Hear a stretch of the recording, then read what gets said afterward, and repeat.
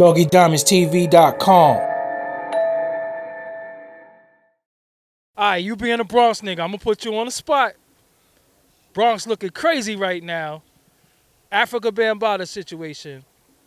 He's accused of molesting like 6 niggas.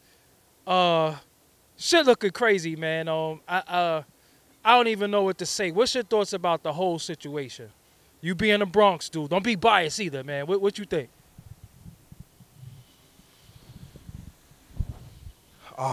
Doggie Diamonds. Woo! This is definitely gonna have to be a separate one. Man, Africa Bambaataa, dog. This is what I think. I'm not gonna say he's guilty of it. I'm not gonna say he's not guilty of it. But this story coming out gave me an epiphany. It was like the final puzzle that I was searching for in this industry, right? This is what I'm saying. Now, y'all pay close attention. A lot of y'all gonna say I'm crazy.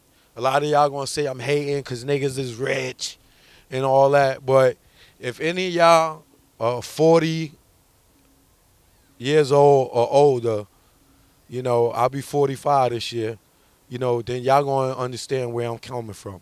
Because I encountered a lot of blocks in this industry. You know what I'm saying?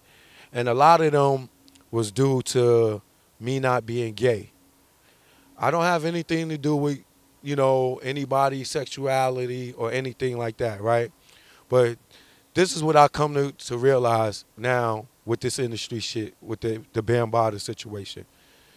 I don't know if it's true or not, but this is how I look at it. Let's just say it's true allegedly. Allegedly, I'm going to say. Let's say it's true. This is where I came to realize now. If this is true, right, and Bambaataa was the godfather of hip-hop. He was the start of it, right? And if this was true and he became successful, then he may have become one of the gatekeepers and dudes being successful in the industry. Meaning that you're going to have to take involvement in what they do. Now, if they was molesting little boys or having sex with men and gay shit was going on, then this is what I'm going to say I feel was, I come to realize what happened in the industry. Now, you always hear these dudes talk about the Illuminati, right? You know, to me, the Illuminati is a secret side, is a blanket name for secret societies, right? But a lot of us in the industry, a lot of us, we hit this brick wall where we get executives that try to sleep with us for us to move forward in the industry, right? Now, I look at this Bambaataa situation, right? And I say, all right, let's just say if this is true, allegedly, right? Let's say, so if Bam was if Bam was the first person to be doing this, and these dudes is coming out now at 50 years old and saying that they was molested or whatever, then there was a lot of people around that knew what the fuck was going on, right? So Bambaataa went from doing what he did, right, in hip-hop and becoming successful, and then Bambaataa goes and start hanging with Russell Simmons and Andre Harrell and them and the Roxy and everything.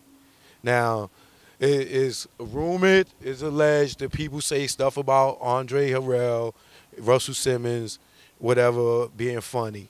I'm not saying they are. I got much respect for both of them. You know what I'm saying? If they are, that's their fucking business. You know what I'm saying? But they, you know, it's also rumored that, you know, if you went through Def Jam, you know, then you had to go through these gatekeepers. There's rumored to be that a lot of Def Jam artists were, I won't say they was gay, but they did homosexual activities to advance in their career.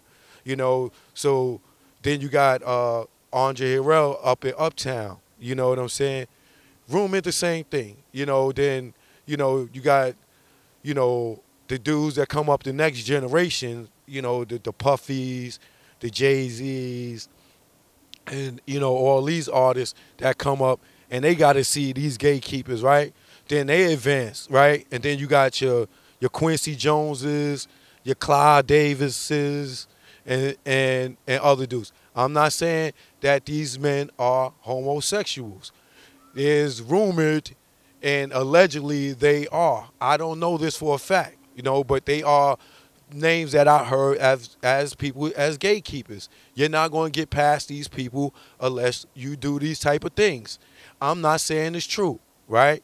But I know for a fact myself that I've encountered an executive in my field, and they came on to me, and they came on to me through other people, and I know for a fact as if I would have succumbed to the homosexual lifestyle, that I would have became an executive and I would have went further than where I was at in my career. I know this for a fact, So now when this Bambaataa thing comes out and I look at it, I'm thinking, all right, well, did he start with the gatekeeper being the first successful dude in hip hop, and everybody that flooded the floodgates had to go through him, and then had to go to Def Jam, then have to go to Uptown, and then have to go through Universal, and then have to go through Arista. You know what I'm saying? Because look, Clive Davis came out just a few years ago and admitted that he was bisexual, right? But he didn't say that years back then. So now we got all these guys that everybody behind closed doors, they say they gay or they homosexual or they bisexual. But if you say it out loud, you getting killed, So now y'all know if something happened to me after this interview, if something happened to Doggie Diamonds after this interview, y'all know that everything that the motherfuckers is saying out there is true. Because it took me a lot for me to just say what the fuck I just said. So if I get killed, mysteriously, I'm not on no drugs. There's nothing wrong with me. My health is fine. If anything happens to Doggie Diamonds, nothing's wrong with his health. He's not on any drugs. Then y'all know this is true. You know what I'm saying? Once again, I am not, my words are not the words of Doggie Diamonds TV. My words are my words, and I am not saying that anybody is gay because I have not been in a room with any of these dudes. I'm just saying what is rumored in the industry. I'm just saying what I went through. You know what I'm saying? I know what other women went through, that go through it now, because now we in the industry now where these girls or all these reality shows, they now got to sleep with all these executives. There's no straight men on none of these reality shows. If you look at the Love and Hip Hop or Real Housewives of Atlanta or any of these shows, if you look at the production team, there's no straight men on any of these shows. It's either gay men or gay women or women that's fronting like they straight, but they mess with women, or they marry and they still mess with women. Yeah, so basically, I'm just going to end it like, seeing this Bambaataa shit just really put the last piece of the puzzle for me as far as this industry and this gatekeeper things. That's if it's true. And the reason I'm believing that, it may be some truth to this, because where's Zulu Nation? They supposed to be 1,500,000 deep. And nobody's coming up speaking for Bambaataa on his behalf? Nobody? Nobody, dogs? Nobody is coming. It's a lot of Zulu Nation dudes out here, dude. Nobody's stepping up. So, like I said, man, it just make me think that, man, that if this come out if it was true with Bambaataa, it's gonna be a hell of a domino effect, because it's a lot of undercover gay shit that go on in this industry, and nobody, if you talk about it, it's like you gay bashing, but we not gay bashing. It's just it just got to a point where it's just some heterosexual discrimination going on, and if you ain't gay, or you don't want to play in the gay, in the gay pond, you not going to advance. And I didn't understand it, but now it all makes sense that everything's so flagrantly out there like that, because all these dudes been living behind this wall for all this time, and now they finally getting they time where they could be themselves, and some of them are still hiding, but we all know the truth now. You know what I'm saying? Especially those in our 40s and 50s. We know what y'all doing. We know what y'all did, man. Yo, it's so many of y'all rappers that, and I'm not mad at y'all. Y'all wanted success. Y'all wanted fame.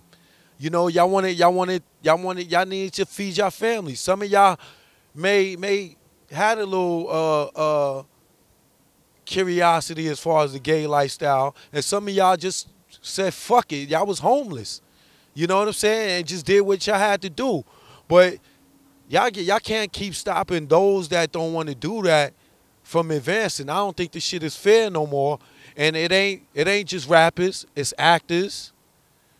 It's y'all actors out there, it's y'all executives at the networks. It's y'all in Hollywood. It's all y'all with the power. It's niggas like Flex. Flex, we know what y'all doing. I know what you did to get where you at, Flex. You can't get mad at me because I didn't succumb to that shit, my nigga. But don't stop me from getting no money. You know what I'm saying? Don't start, Mr. Excitement. He's been a great host. You never brought him up to the radio to be a host. Angie Martinez told you he was a host, a dope host way back then. Mello knew how to DJ before you. I've been doing TV shows for 20 years. You ain't never asked us to come do a TV show. But we the niggas that did over 200 episodes of Street Funk TV and had you on TV when niggas nobody seen you. Yo, dog, I'm sorry you had to do what you had to do to advance in the industry. But I'm not here to get my asshole blown out. I'm not here to take it in the mouth. I'm trying to be a man. Let me be a man and be successful. It's hard enough I got out the projects, my nigga. Let us live, dogs. Hey, thank you for watching. Don't leave without subscribing. Hit that subscribe button. Peace.